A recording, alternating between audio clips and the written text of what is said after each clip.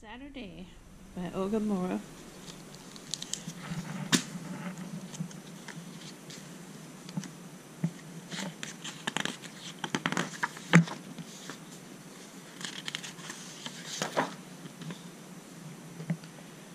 This morning, Ava and her mother were all smiles. It was Saturday because Ava's mother worked Sunday, Monday, Tuesday, Wednesday, Thursday, and Friday. Saturday was the day they cherished.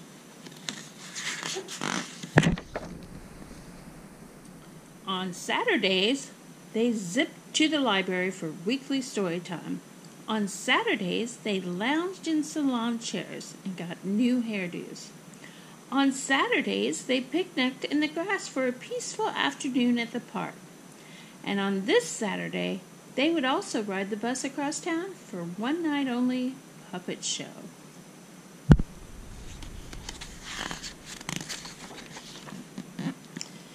The day would be special, the day would be splendid, the day was Saturday. Ava and her mother could hardly wait. So zoom off they went.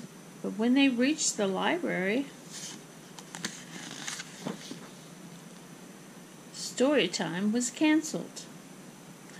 "Oh no," Ava cried. "It's canceled," wailed Ava's mother.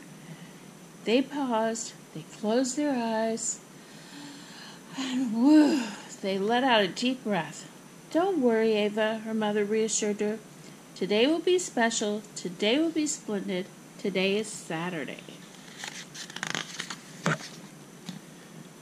So zoom, off they went. But as they left the salon, whoosh!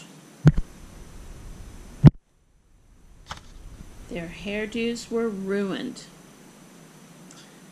"Oh no," Ava sobbed. "Our do's," hoo-hooed Ava's mother. They paused, they closed their eyes, and whew, they let out a deep breath. "Don't worry, Ava," her mother reassured her. "Today will be special, today will be splendid, today is Saturday." So zoom, off they went. But their peaceful afternoon at the park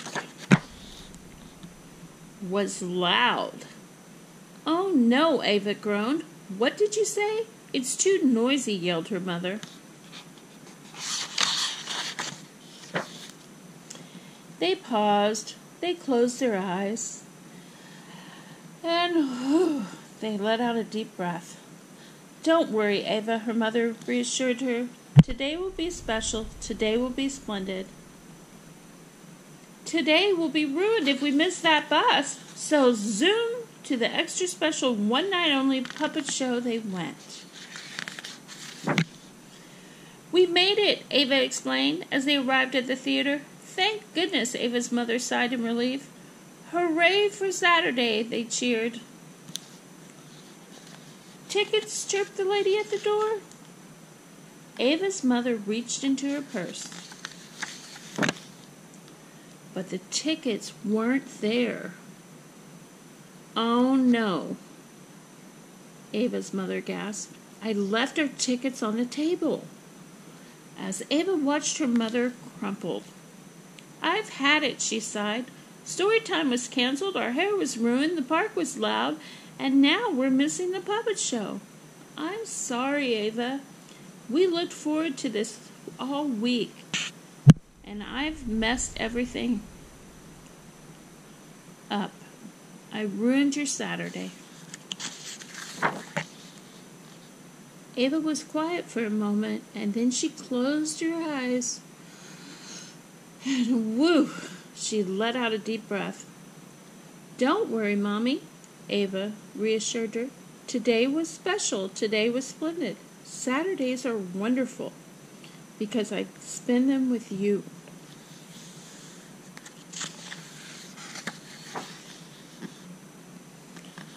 So slowly, hand in hand, off they went. When they reached their apartment door, Ava turned to her mother. She had an idea. "What if we—" Ava started. "You know we could," her mother began. And so they did.